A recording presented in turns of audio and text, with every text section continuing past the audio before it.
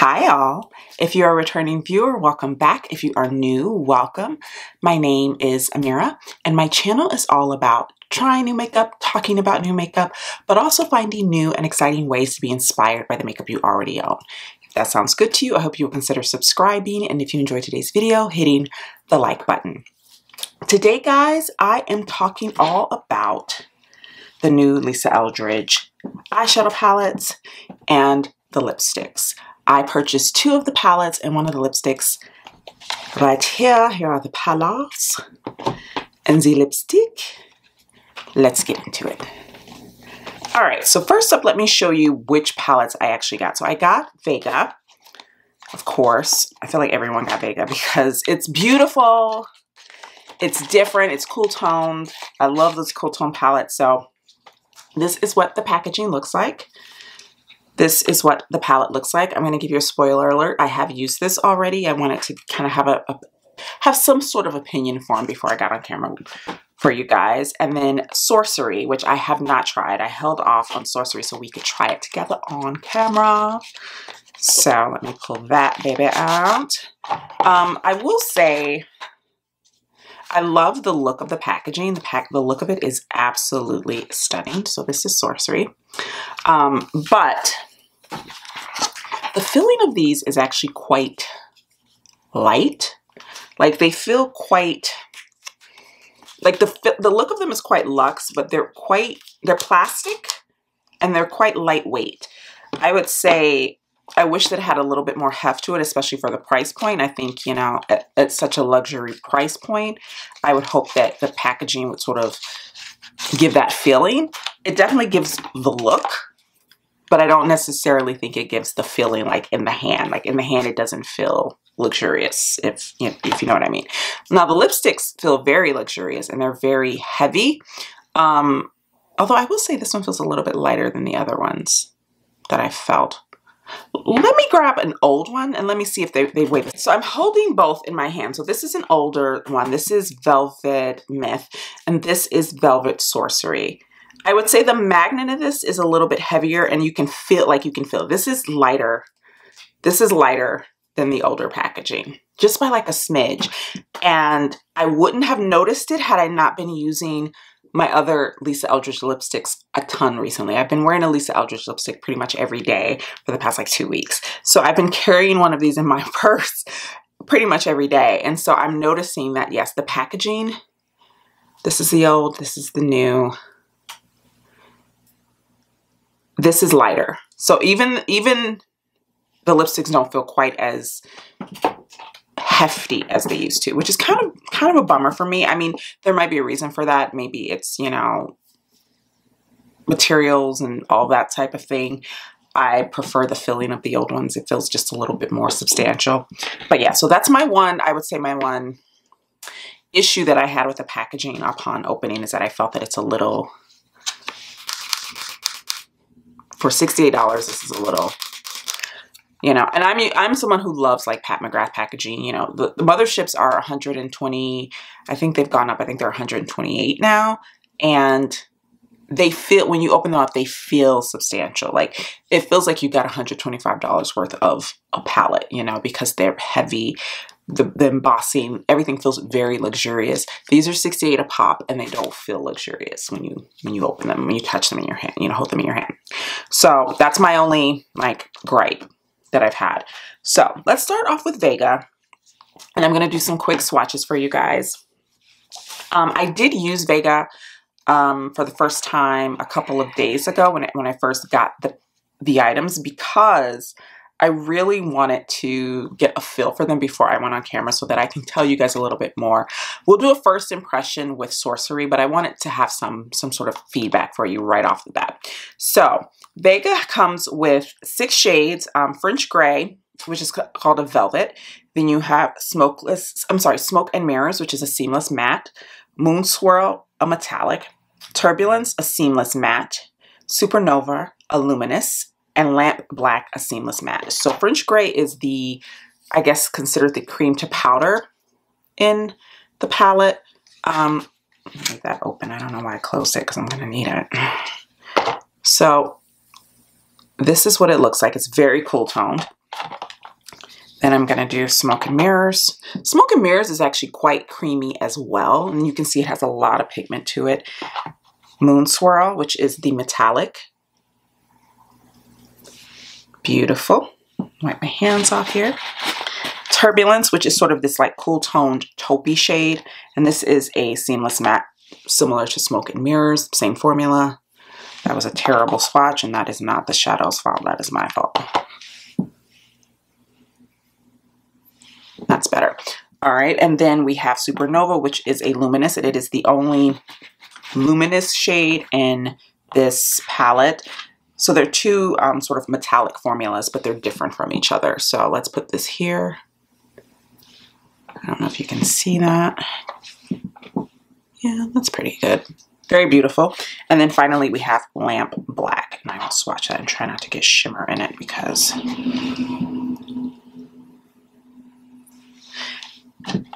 And this is one of the seamless mattes. And the seamless mattes feel quite creamy.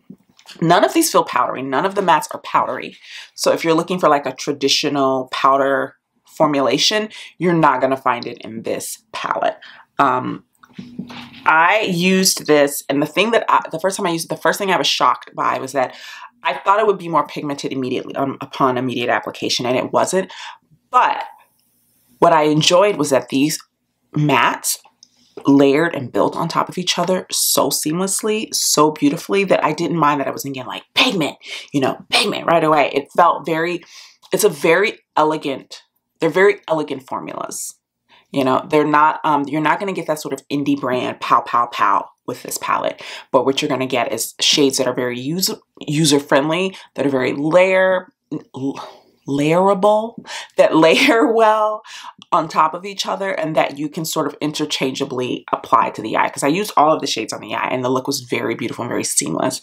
So I'm going to go off camera and do one eye, and then I'm going to come back on camera and we'll do that eye together. I just want to decide what I want to do before I come back. I'll be back. Guys, I am back. Do you ever have those days where you feel like you forgot how to do makeup? I am having one of those days because this simple eye I was on the struggle bus with, and I don't know why. It wasn't the shadows. It was me. It wasn't the shadows, I swear. So this is the look. I just did like a really simple halo eye. I was going for something a bit more intense, but again, my skill set today has failed me. And so I just decided to go simple, but I actually really like this because I've incorporated every shade except for French Gray on the eye here, so you can see what that looks like. So I'm going to do the look on this eye as well, and I will sort of talk you through, you know, what I came up with. My desperation to get a decent eye look. Okay, so the first thing I did was go in with Turbulence, which is this shade here. And I'm gonna zoom you guys in. Hello, hello. So I took this and I applied this all in my crease. And you will see from these shades that they are incredibly soft. I will say I am struggling to sort of find the right brush to use with this formula. It kind of reminds me a bit, not of the Natasha Denona cream to powder, but of the Nabla cream to powder formula, or the cream shadow formula. They're very similar in that they're a bit, they're very creamy, but they're also almost a bit dry. They're not crumbly, but I just feel like, really, sir? Are you trying to leave? Okay, well, hold on. So rude. But the thing that I will say about these that's different from the Natasha Denona ones is that when Natasha Denona's cream to powder, you kind of get like pigment right away. It's just like pigment. And with this formula, you really do kind of have to work with it a little bit, which I don't mind, but I just wanted to note that. All right, now I'm gonna use the same brush, and by the way, I'm using a Sonia G Mini Booster, and I'm gonna go into Smoke and Mirrors. And I taking that on the outer corner here.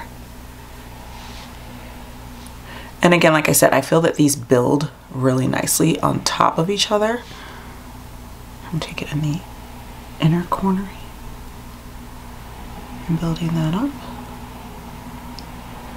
Yeah, I just really went with a simple yellow eye, which is, you know, it's fine. It works.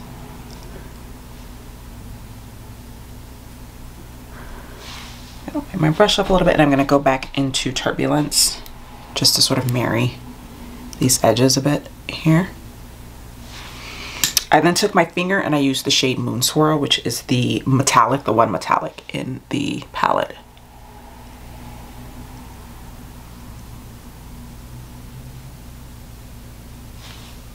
I'm going to bring that one up more too.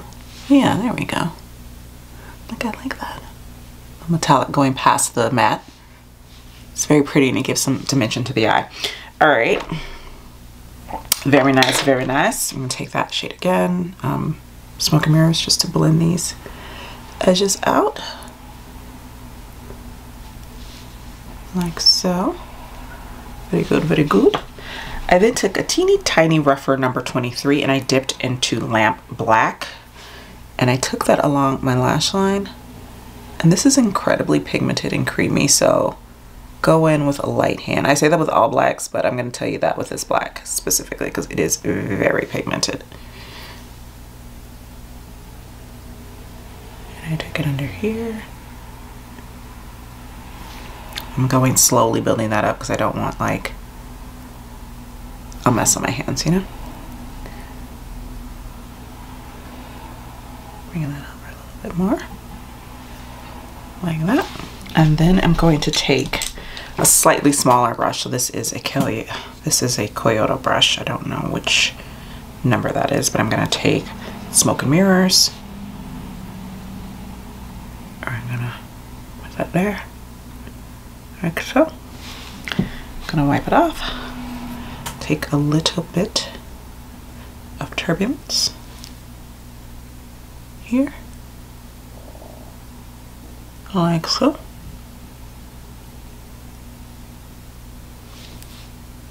I then took the luminous shade Supernova with the same brush. I'm not wetting anything, so you guys can really see how these perform on their own. As you can see, they're actually quite much like this is a dry brush. Then I'm going to take some more of Moon Swirl and apply that here. And then at the last minute, what I did just to deepen this corner, as you can see, this is a little bit deeper. I dipped into Lamp Black just a little bit and added a little bit of that to this outer corner, just a little bit. Just to deepen it, just a little bit more. So that it's got some dimension to it. I'm gonna add my mascara and I'll be back. Should I put the lip on now? Let's put Sorcery on. Let me wipe my lip balm off, excuse me. My lips have been on the struggle bus as far as dryness goes. So I'm gonna use my go-to BFF3 from ColourPop to line my lips. I did not get the corresponding lip pencil because I have a million nude and neutral lip liners. I do not need another one. But I will say that if you don't have a million of them, the Lisa Eldridge lip liners are quite lovely. Alright, so this is Sorcery. This is what it looks like. So pretty. Oh, I love a fresh Lisa Eldridge lipstick. Look how stunning that is. Oh, oh, oh. Alright, so let me zoom you guys out so you can see me apply. Oh, is this the right liner for this? I don't know, maybe not. Although I kind of like the darker line. Okay. This is much pinker on me than I was expecting it to be. Yeah. What do we think of the liner with this? I feel like I needed a different liner. I did not expect it to be have this much of a pinky undertone on my skin tone. I don't know. I'm a little shocked by that. Do I love it or do I hate it? I don't know. The formula is a Lisa Eldridge formula. Like, I wasn't expecting it to feel any differently. It's a matte but smooth formula. Like, it's a fantastic formula. It's my favorite matte lipstick formula. So I wasn't expecting anything less from that. I'm just a bit shocked by the tone. I was expecting it to be a bit more neutral on me, just judging by the models on her, where can I put this? Instead of there it is. But I guess it's my bad for not swatching it once I got it. But yeah, it pulls a lot, very pink on me, like a lot of rosiness in the undertone on my skin tone. I was expecting this to be a bit more like a deeper, richer version of like a Fair, like a brownier version of a Fair, but it's actually reading on me like a slightly less pink version of Velvet Blush, which is quite pink on me. Interesting. I have to think on this lipstick, because I don't think that the color, I don't know if I love it or hate it on me. You guys tell me in the comments what you think of this color on me. I don't know how I feel about it, but the eyes I actually really love. So let's talk about this palette specifically before we move on to Sorcery, because they're very different as far as the way they're composed, as far as what kinds of shadows you get in them. So they're not going to be exactly the same. So I do feel with these formulations, there's a bit of a learning curve. And I say this as someone who loves cream to powder formulas. You know how I feel about the Natasha Denona cream to powder formula. It's one of my favorite eyeshadow formulas on the market, period. Not just Natasha's, just on the market. I love that formula. These feel like a slightly less pigmented, a slightly drier version of that, which kind of reminds me of the Nabla sort of cream powder formulation, which also has a learning curve for me. I don't dislike using it. It's just that I have to sort of tweak how I apply it or how I approach it. With the Natasha Denona, I know that I can dip in with one dip and I will get a lot of pigment on my brush, especially when I'm using a natural hair brush. With these, they do take some building up, and I'm still using natural hair brushes. But this makes sense to me in the sense of how Lisa approaches makeup. She tends to go very much, she's all about the layering of shades and the light building up of shades. She is not like a boom pigment type of gal, you know what I mean? So that doesn't shock me that is the formulation. It's just for me personally, being someone who's sort of used to those type of shadows, and I know how to work with those. Like, I'm really good at working with those type of shadows. I have had to figure out how to navigate and understand that I'm going to be sitting here, I'm going to be building up for a little bit, but not, as you can see, it didn't take me that long to build it up. It wasn't like I was here for days blending my eyeshadow out. I wasn't. So for me, this feels like you guys know that the 5-pan from Pat McGrath, the little 5-pan that she came out with the holiday collection, is one of my fave palettes that I've tried. I mean, just spoiler alert, I am going to be ranking all the eyeshadow palettes I've tried, and that one is going to be pretty high up on the list.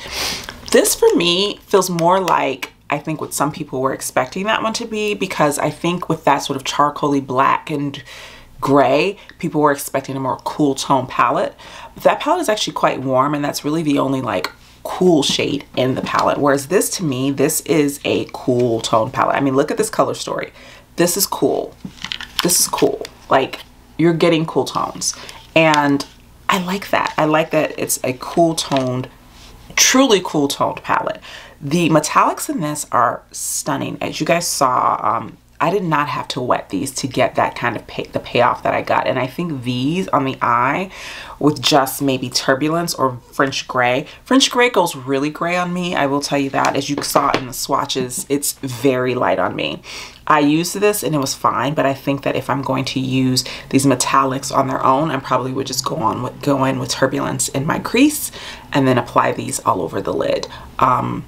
Yeah, I think French Gray it's gonna work a little bit better for lighter skin tones. It won't pull as white based as it does on me. I don't hate the shade. It's just not, it's a shade that I would probably use as a base shade and then layer something over it. I wouldn't just go in as a crease shade with that. It just wouldn't be the biz, you know what I mean, on me. Well, we're gonna try and go a bit more dramatic with Sorcery, because I mean, we have to, right? So let me remove this and we will get into, all right, guys, Sorcery. I am back, and this is the first eye with Sorcery. I decided to go ahead and just sit down and play with it a little bit.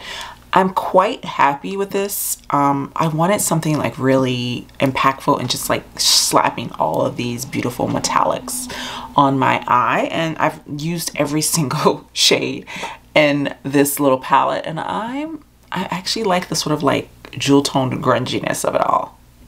I did a bit of a reverse, you know, wing there, a little under wing. Yeah, I'm happy with it, but let me swatch these for you guys. So first up is the only matte in the palette, which is Troubadour, which is this stunning sort of teal. Do a better swatch, Amira. That's a terrible swatch.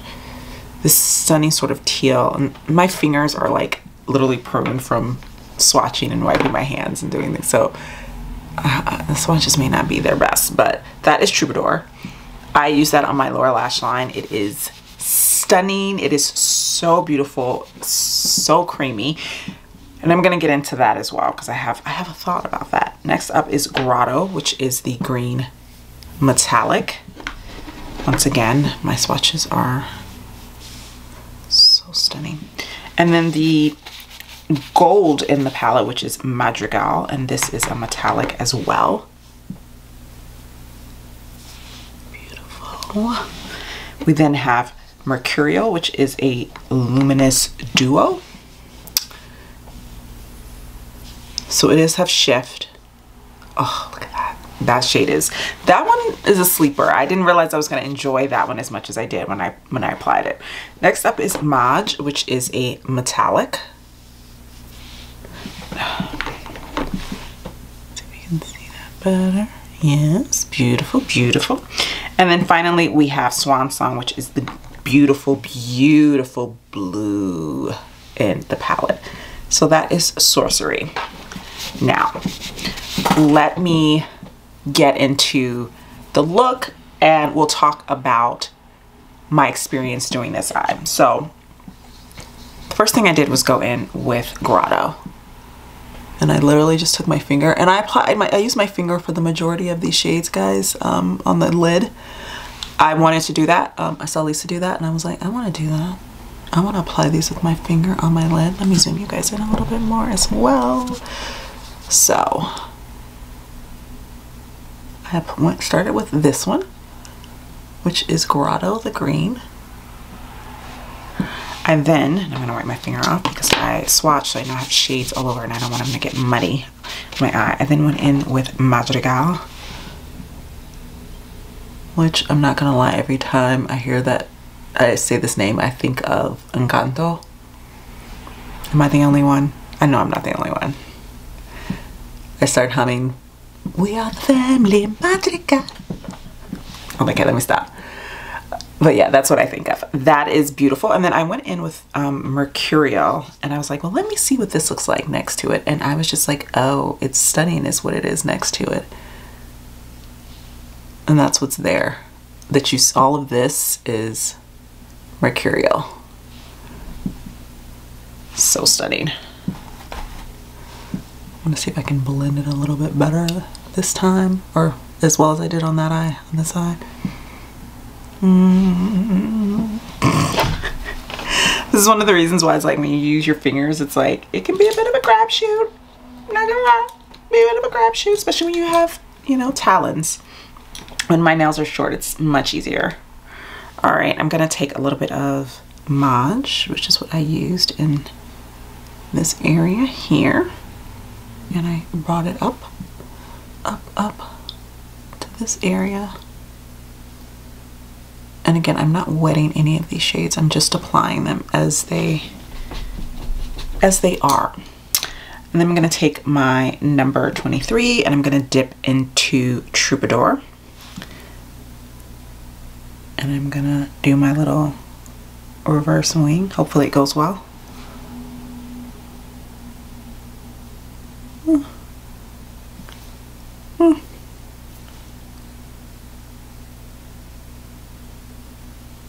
Bring that all the way under.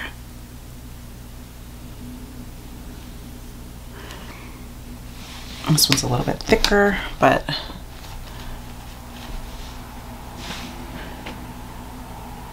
oh, what are you gonna do? All right.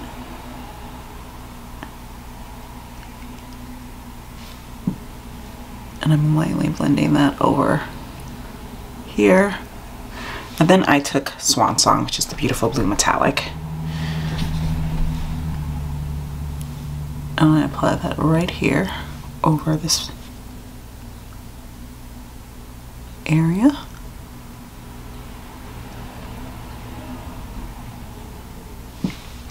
And then I took Mercurial and applied that in my inner corner.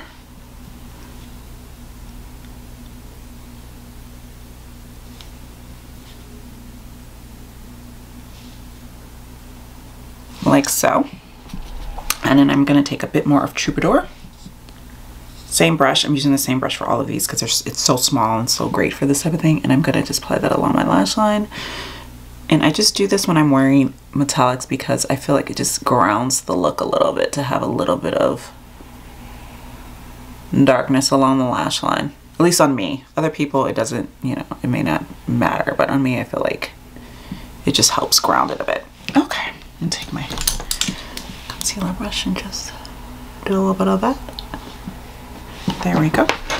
And mascara, if I could find it. I don't know where I did with it. All right, guys, I am back. I've applied mascara to this eye, and let's get into my feelings on Sorcery, because my feelings on Sorcery are different from my feelings on Vega.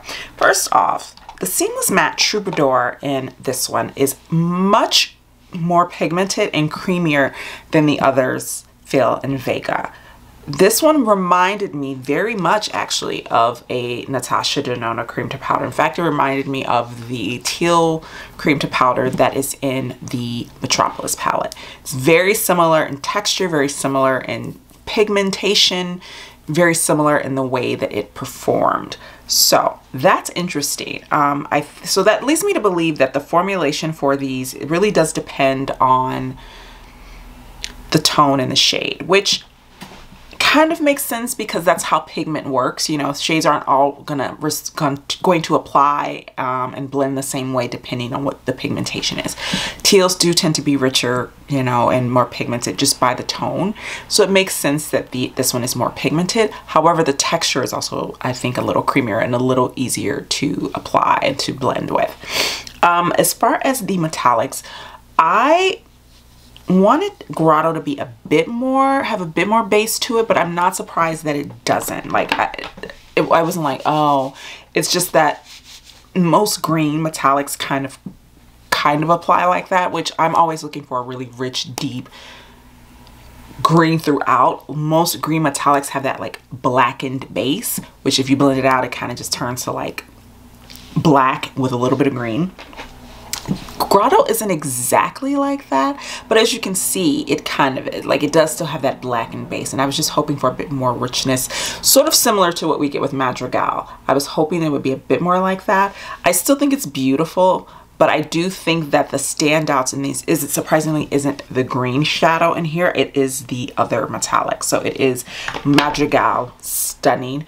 Mercurial is a low-key banger in this palette. I was shocked at how much I love this. Swan Song is stunning, and I can't wait to apply this all over my eye. Mauve is fine. It's a silver. I knew that this wasn't going to be the one that I loved because I'm not a huge silver person, but it's still really pretty, and it has this sort of, do you see what I mean? Like a greeny undertone to it almost. It's almost like if you took a metallic, if you took a like greeny bronze and you turned the warmth down to like minimal, this is what you would get. You would get like a greeny silver tone almost. Does you get what I mean by that? So that's what I'm getting from this. So I don't hate it, but it's not like my favorite in the palette, but I do see its place in the palette because of that beautiful sort of like almost green base. Yeah, so I would say of the two, I would say Sorcery, surprisingly, even though it's the brightest of all of the palettes that she came out with, and I believe she came out with 5 of them, I would say that of the 2 that I own, surprisingly, Sorcery is the most user-friendly, which is shocking. You would think it would be Vega.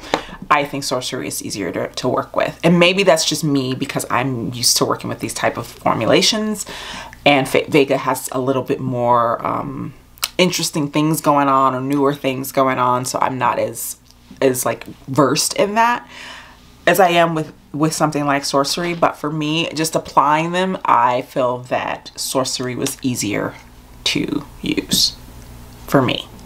Other than that, just to give you guys some, I mean, I'm sure you've seen other reviews on these. It took forever for me to get my package, so I'm a bit on the late freight, and then I was working, so I got it and I played with it on my own, but I didn't have a chance to sit down and film with them. So my reviews may be a bit on the late side, but I'm still putting it up because, you know, if you're watching me, I would hope you would want to know my thoughts on them. So the thing that I do find really cool about these is that all of these shades are removable and interchangeable, so you can take these out and you can mix them together. And I might do that with Vega. I might see if I can come up. This is so warm jewel toned and this is so cool toned, so I don't know if I would be able to mix the two per se, but I'm willing to give it a shot just to see, you know. But I've seen people mix like their Myth and Vega. Those two work beautifully together, but it's also because they're both more on the cool tone side. You have to buy one of these if you want to be able to to have a palette to put them in. You can buy all of the shades individually, which I think is amazing, but you know, you can't, unless you have your own magnetic palette, and if you do, that's fine. But if you want to use them in an actual Lisa Eldridge palette, you would have to buy one of her already pre-made palettes in order to do so. She doesn't sell empty palettes, and I know that's, some people have seen that as a drawback. I'm not really surprised by that. I think, you know, she's trying to sell palettes and she's trying to make the palettes as user friendly as possible, but also as a makeup artist, I think she was trying to, you know, that's the way that she uses shadows, I'm sure, is interchangeably, and so that was in her mind.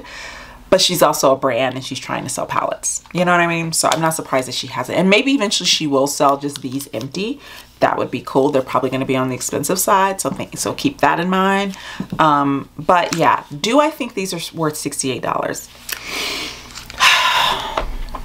This is so hard for me when I have to do this whole is it worth it thing when it comes to higher end makeup, because there's always the argument that it's never worth it, and then for me the argument is it's worth it if you enjoy the brand, the formula, and you don't mind the price point, if you're willing to pay the money. I say if you are looking for palettes that are elegant in formula, that are, this is lightweight, that you can travel with, that you can put in your purse, that you can use interchangeably. If you are looking for, you know, interesting formulations, then yes. If none of that matters to you, then no. I don't necessarily feel that even with the more unique formulations, I don't even feel that they're that unique to the market that that's the deciding factor for spending $68 on a palette. You know what I mean? Like I said, that formulation reminds me a lot of the Nabla formulation as far as the cream shadows. I think it's a bit better. I will say that. I think that formulation in Vega is better than the formulation that it's similar to, the Nabla one. I find the Nabla one to be harder to use. So take of that what you will. For me personally, I'm not upset that I purchased these. I have been, you know, I'm enjoying using them, especially Sorcery. This is my first time using it and I had so much fun with it that I can't wait to play with it some more. So for me, I don't regret buying the palettes. I probably, of the 3 items that I purchased, I probably regret the lipstick more. And that's not because of formulation, because again, I love Lisa's formulation. It's my favorite matte lipstick formulation. It's a beautiful formula. For me, Sorcery on my skin tone pulls very pink. And I was not expecting that. And it's not exactly what I was looking for. I was looking for a deeper, richer, more neutral, nude type of shade, you know? So I might regret that a bit. I don't know. I have to live with it a little bit more. I think I'm going to pair with a different lip liner. The lip liner I paired it with, because I was expecting to be brownier, I paired it with my BFF3. I don't necessarily know if I like it with this lip liner. So I think I need to play with that a little bit more and sort of figure that out. Come back to you guys on the lipstick, because again, I may just have to play with it a little bit. My makeup is a mess because I've been rubbing eye makeup off and then reapply it, and but yeah, I think I'm gonna have to live with it and play with it and use some different lip pencils with it to see how I get to form a final opinion about it. But if you like this tone, and I think if you are of a lighter skin tone than me, this will read far more brown on you. But do you see what I mean? How it looks a little bit browner, but once it's on my lips, it's quite pink. So yeah, that's my only disappointment. Other than that, I'm quite happy with my purchase. I love Lisa Eldridge. She's one of my favorite makeup artists. I think she's amazing, and I am always interested in what she's putting out. Even if it's something that I'm not necessarily interested in buying, I'm always interested in what she is doing because I find what she does to be so interesting, and she's such a genuine lover of makeup, a genuine lover of makeup artistry and history. Your channel, watch some of her videos where she talks about historical makeup and vintage makeup and her vintage makeup collection. She collects like vintage makeup and, you know, like old school Victorian stuff, and she talks about it, and it's so fascinating to listen to. So she's a true connoisseur of makeup and a true lover, and it's always nice to sort of be on to witness that sort of enthusiasm and that sort of expertise on a subject. I love it, but especially when it's a subject that I myself am interested in that I like. Again, the $68 price point, it's high. I say if you're still unsure, don't buy it. And I feel that way about anything. If you're not sure, don't spend the money on it. Wait till you're sure. They are permanent to her collection. You have time to think about it. They're not going anywhere. You decide for yourself. You can watch a bunch of reviews. You can decide which one is best for you. I would say do that. But again, you don't need these. You don't absolutely need these to like complete your collection, if you know what I mean. All right, guys. If you enjoyed today's video, please be sure to hit the like button, and I will see you in the next one. Bye now.